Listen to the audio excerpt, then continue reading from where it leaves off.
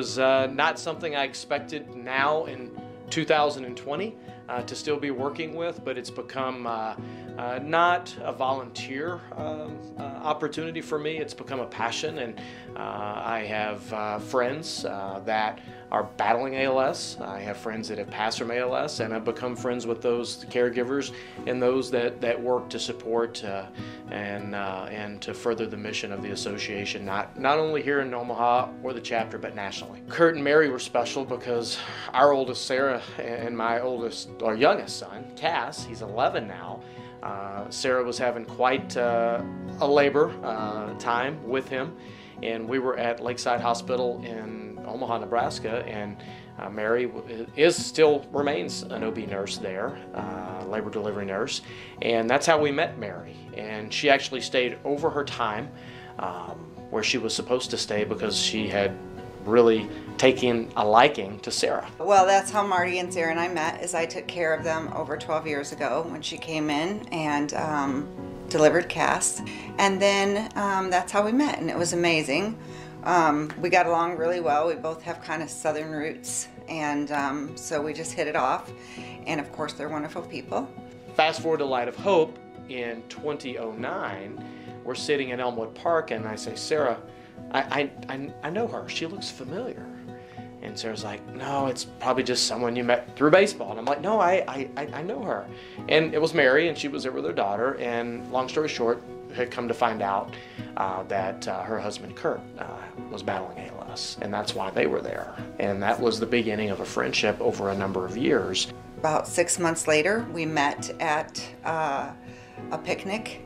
And Marty and I were both floored that we were meeting again under these circumstances. And of course, he was devastated that ALS had touched my family. Mary was kind to Sarah, and it was, I guess, my opportunity to pay it back to Kurt and Mary. From then on, we've just kind of had a lifelong connection. I mean, for, almost 13 years now. When I went to DC, I got to see and for 2 days, 3 days, we went through the Capitol. There were a number of things that I did with them. It was an opportunity to see someone that was actually living with ALS. In May of 2011, Kurt and I and Marty were chosen to go represent the ALS chapter of Nebraska in Washington, and it was quite the adventure. Marty got to truck around with us, and Kurt could still walk. However, his doctor recommended that we take a portable wheelchair. It's one thing to hear about it and see it on Facebook and talk about it, but it's another thing to actually be with them for the two or 3 day period. But he was there tirelessly with us in all the representatives' offices. He listened to me tell my story, Kurt and I's story. We were going through a difficult time. Kurt was on an experimental drug that had just suddenly been pulled from us. He was one of the few people that was on this drug, and it was working really well for him. And Marty got emotional right in the offices with us.